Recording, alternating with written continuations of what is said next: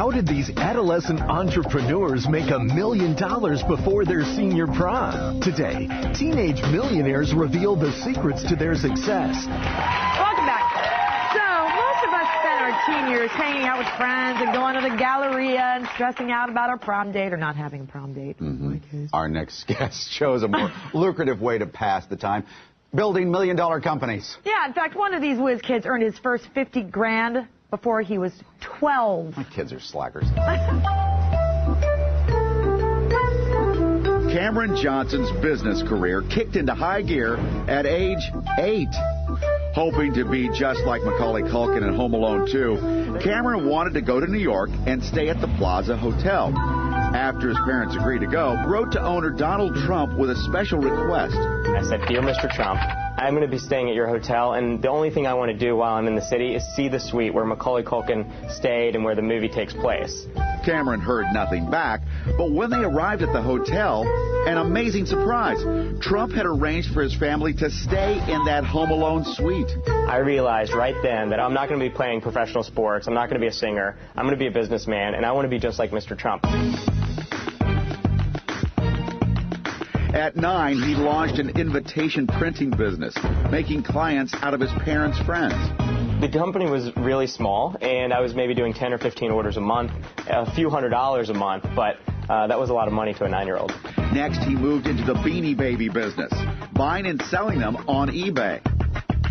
At our peak, I was shipping about 40 orders a day because the hype was through the roof. It was such a frenzy. In less than 12 months, a now 12-year-old Cameron made $50,000. But he didn't stop there. He launched 2 internet businesses selling ad space. And the second one boomed. And that company grew to have 200,000 customers, and we were displaying 15 million ads per day, which back then was $15,000 in daily revenue when I was 15 years old.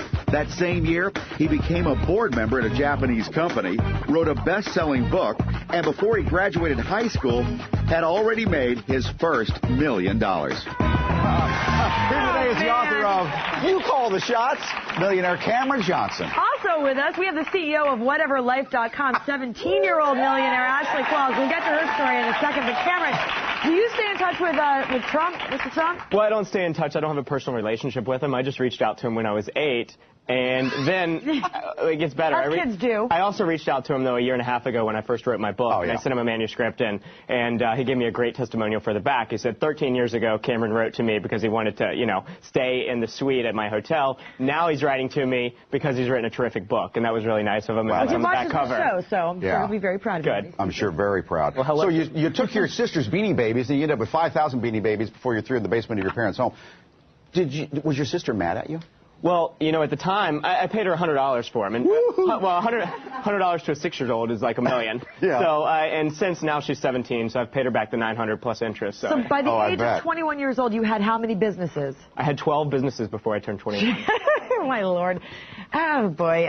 This makes you feel like a loser, doesn't it, Mike? Yeah. Well, we're going to find out the keys to your success you can pass along to other kids and all of us in just a second. But Ashley, wow. When did you start your $1 million project? I started it, I was 14, and it's called WhateverLife.com. And I actually created it just for fun, and it was... What is it exactly? You're designing web pages? Yeah, essentially. I mean, it's actually MySpace layouts and graphics, and you can actually go on the site, and it's all free, and you can learn how to build your own website. How many people a month get in touch with you to build a website? Well, there's on the site a day is about 100,000 to 250,000 different. My gosh! You start with your friends. Will you paint my MySpace page? Basically, essentially, yeah. I mean, it was just my friends. They wanted me because I was always doing websites when I was 9. So. They asked me, I learned the code, and I started posting them on the site, and it grew. How long do you think it's going to be before somebody comes to you and wants to buy you out? People have offered already. Oh, man, I can't. There's been a lot of offers, but it's so much fun to do it. I mean, it's a great thing to do when you find something you love. Hold on a second. How much you make in a month now? At 17. On average, 50 to 70,000. Yeah. How okay, so you bought a house, though, right? You bought the house. I bought a house. And you live in it with my mom right now. Can you tell us how much the house was? It was about $250,000. Okay, so Cameron, do you have a house? I do. I bought up my first house when I was 19, and I actually just sold it a couple weeks ago, thankfully, with this market, right under $400,000. $400,000. Yeah, nicely done. Yeah. When we come back, I wish my kids would get out of bed. Cameron reveals how you can become a millionaire as well.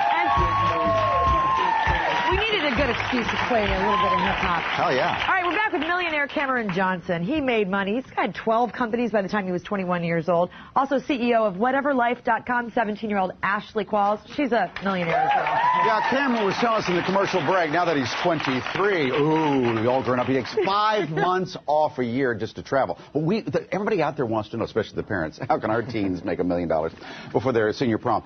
You just got to put yourself out there? Is that what it's about? Well, in my book, You Call the Shots, that's exactly what I talk about. That's the first chapter, but in that chapter, I tell the Donald Trump story. Because I was 8 years old, I put myself out there, but I didn't know any better. And I think that helped me be successful. Naivete helps? Naive help. The younger you do it, too, the cuter it is. Exactly. You know, so it works. I mean, it works. People are going to support you. They want to. Start small. Now, you're not talking about small, like little child. You're talking about small. Exactly. Small goals. Exactly. I think one of the worst things you can do is take on a lot of debt. You know, let's look at Microsoft or Dell. They both started in dorm rooms. I started in a bedroom. How much did it cost you to? It cost me $8. I actually, and that's the funny thing. I mean, it's possible, you know, for anybody to do this. It's possible. I mean, you have to, if you have the passion, you have to go for it. And I think that's an important thing that Cameron and I were discussing earlier. And Cameron said in his book, you look close to home. You looked in your home. Literally in my home. Yeah, I mean, it's a home-based business. So I mean, I started it for fun, and I've been very blessed for it to become such a... What exactly do you mean, Cameron? Well, look close to home for great ideas. What I mean is don't try and think so far outside of the box.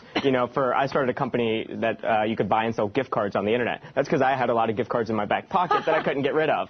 So I think do what you know, and she knows MySpace and designing all those web pages. That's what she did. Adapt or die. I think this is true for any business, whether you're a Fortune 500 or you're a small business. You have to continue to always change to your customers and to everything else, or your business will die. Now, you're into Donald Trump, but we all need mentors in life. If you can't meet somebody big and famous like that, what do you do? Well, I think one option is to read books. I read books on Bill Gates, Michael Dell, Donald Trump, Richard Branson growing up, and they were like mentors to me, even though I didn't have a personal relationship. I read the Donald Trump book, too, when I was in college. How much do you have? I have nothing. You need to read my book. Read Cameron's book. What's your biggest splurge? Biggest splurge, I bought a house at 19. You know, I bought a Mercedes when I was in high school, but I'm not really into flashy things, and that's something I'm proud of, is that I'm really humble. It's a dream, isn't he? You don't have guys Ferraris? Out there? No, I'm not into that. I would rather put my money away and save it and have it for later in life. Do you date anybody? Sometimes. But you're not married. No, totally. Okay. Yeah, and I think that's something that Cameron and I both share, is that we don't spend, you know, too much money. And I mean, we bought a house, you know, we each bought our own houses. And I don't even have a license. I don't drive, so I don't even have a car. You could be driving a nice, you know, BMW. Right, yeah, and that would be cool, but, you know, I put a lot more of my money back. You can at least park it in the driveway. She has a driver. Impressive. Thank you both very much. She could have a driver. You know who's here? You guys.